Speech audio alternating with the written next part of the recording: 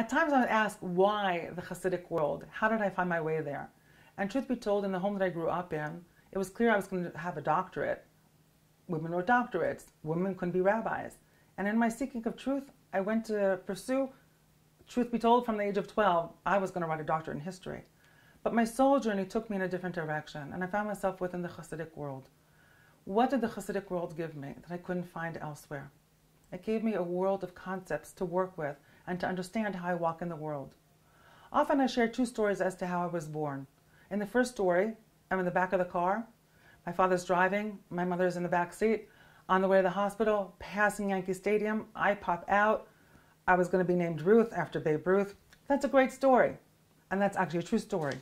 The other story, though, is a story of Rabbi Nachman of Breslov, an early Hasidic master, who tells the story of the lost princess and how one day her father loses his temper and says, "May the no good take you." And the next thing she knows, she's out of the palace.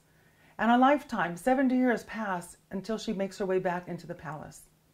That story gives an existential and religious context to how I walk in the world and how I understand those moments when I feel lost. What am I doing here? How did I make my way here? And how do I make my way home? And where is my home? The story of the lost princess gives me a narrative and an existential understanding and a religious pursuit to make my way home to God. In the teachings of the mystical master, the Ari, Rabbi Isaac Luria, he talks of God's shattering of the vessels and the catastrophe that created the world. The disciple of the master of the good name, the Baal Shem Tov, the Maggid, talks of that being an element of revelation.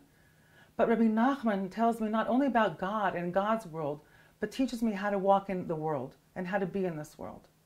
And truth of truth is, guests use the front door. Family members, they use the side door. They use the back door. And Rabbi Nachman reminds me, and the Hasidic world reminds me, I'm not a stranger in God's world. I'm actually a family member.